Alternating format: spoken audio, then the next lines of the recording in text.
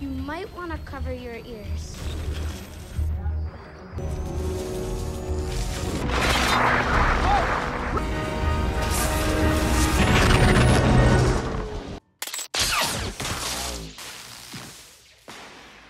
Where'd the rocks come from? Reed Richards, a young man in 2007, gives a presentation to his class, declaring his desire to be the first person to teleport across realities. His peers scorn him, and his instructor, Mr. Kenny, mocks his objective. However, Ben Grimm is intrigued by Reed's comments. Later that night, Reed infiltrates Ben's family's junkyard and convinces him to help bring a gadget into his basement. Reed obtains a toy automobile and tries to convince Ben that teleportation is real.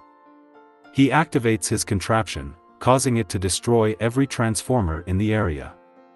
Nevertheless, he successfully teleports the automobile, leaving behind a mound of rocks where the car previously stood. Reed becomes convinced that Ben is crazy. 7 years later, Reed and Ben have become best friends and are participating in a scientific fair to showcase their invention.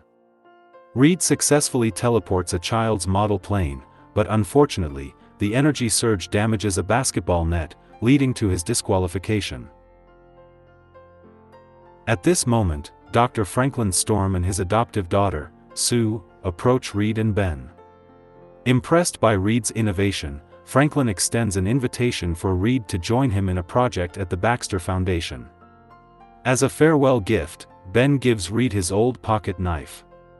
Franklin presents his ideas to a board of experts, with Dr. Harvey Allen leading the group, who is skeptical about involving young scientists in the initiative.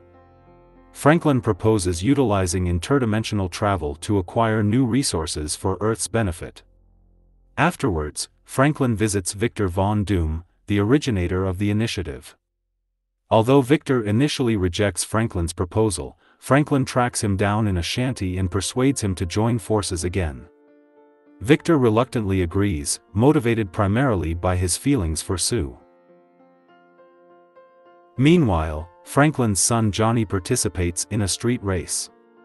Initially, he experiences a stall but swiftly recovers and accelerates. However, his car's engine eventually overheats and burns out. Franklin finds Johnny at the hospital, where he is being treated for an injured arm. Franklin expresses his disappointment in Johnny, reprimanding him for wasting his talent. However, Johnny harbors resentment towards his father for prioritizing his own career over their family. Johnny instantly becomes friends with Reed upon joining the squad. Victor, on the other hand, exhibits a cold and snobbish demeanor towards them. However, the entire crew collaborates to construct a larger teleportation machine based on Reed's plans, known as the Quantum Gate.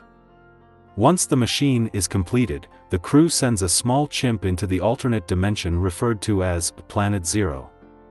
They establish video monitoring of the planet and successfully bring back the chimp unharmed. Despite Franklin's efforts to convince Alan that the team is prepared, Alan notifies them that he and the other board members will recruit NASA members as the initial human subjects to journey to Planet Zero.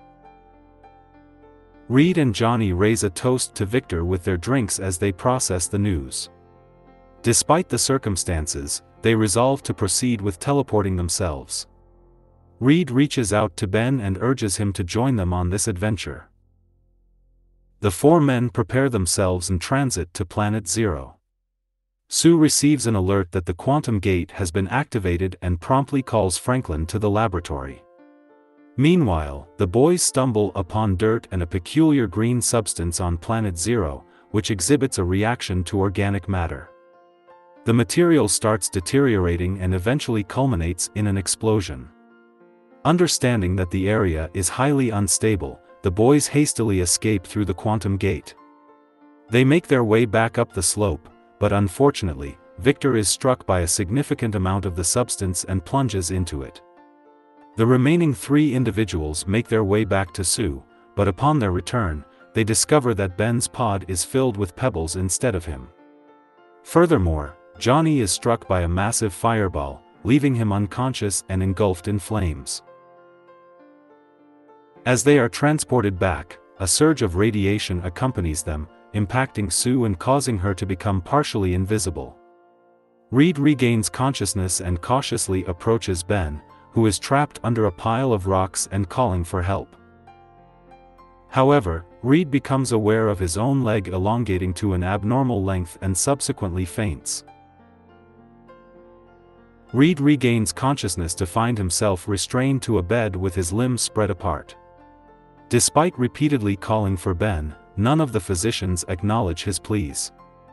When the medical staff leaves the room, he manages to free himself from the straps and makes his way through the air vents, all while Ben continues calling out for him. As Reed navigates through the vents, he stumbles upon Ben, who has undergone a transformation, turning into a colossal rock creature. Ben implores Reed for help, but Reed senses approaching footsteps. Fearing discovery, he escapes, promising Ben that he will return to assist him. Reed flees from the confines of the Area 57 facility and into the untamed wilderness. A year has elapsed, and during this time, Alan has harnessed Ben's immense stature and strength, employing him as a formidable weapon in battles. On the battlefield, Ben, now known as the Thing, is witnessed demolishing tanks with his sheer power. Meanwhile, Johnny, who has fully mastered his fire manipulation and flying capabilities, is now the Human Torch. Sue has also honed her skills, becoming the Invisible Girl, adept at both invisibility and force field manipulation. Each of them has been equipped with specialized outfits tailored to their newfound abilities. However, Reed's whereabouts remain unknown, and the search for him continues. Sue diligently follows the trail of recent sightings, tracking him through his emails. By tracing his correspondence, she comes across the username CPTN_N3MO, a reference to their earlier conversation about 20,000 leagues under the sea. Reed finds himself in Panama, where he resorts to altering his facial features to conceal his identity. However, he becomes aware of a breach at the airfield and is confronted by a group of mercenaries. Utilizing his stretching abilities, Reed manages to evade their attacks and makes an escape. However, Ben catches up to him. Overwhelmed by feelings of betrayal due to Reed leaving him behind, Ben receives a headbutt from Reed, resulting in his capture. Reed is subsequently transported to Area 57, where Alan reveals his intentions to restart the quantum gate in order to seek a cure from Planet Zero. Reluctantly, Reed agrees to assist his former companions, albeit begrudgingly. Reed eventually reunites with the other 3 team members, and a crew of explorers ventures back into Planet Zero. During their exploration, they spot a figure in the distance, who turns out to be Victor. Upon bringing him back, they discover that his entire body has become encased in metal, a result of his suit merging with him and the green material from Planet Zero. Victor regains consciousness and reveals that he has grown stronger during his time on the planet.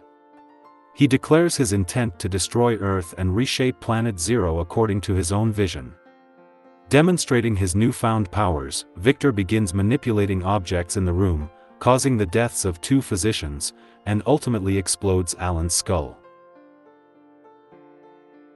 Victor escapes and continues to blow up heads before returning to the quantum gate.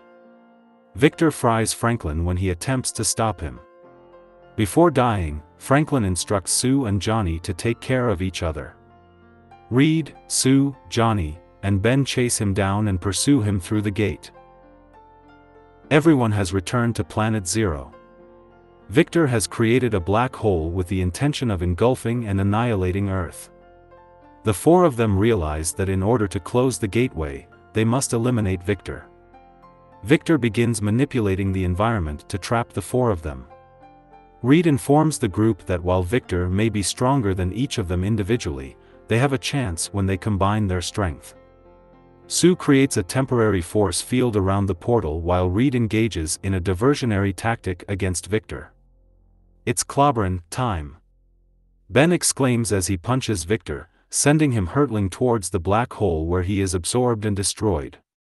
Johnny then closes the portal while flying, and Sue uses her powers to transport herself, Reed, and Ben back to Earth. While the military initially hesitates to continue collaborating with the Four, they express gratitude for their efforts in saving the planet and agree to provide them with a private base of operations. Reed realizes that the team needs a name. Ben appreciates the location and exclaims how amazing it is. In that moment, Reed instantly grasps what to call the team. The Fantastic Four.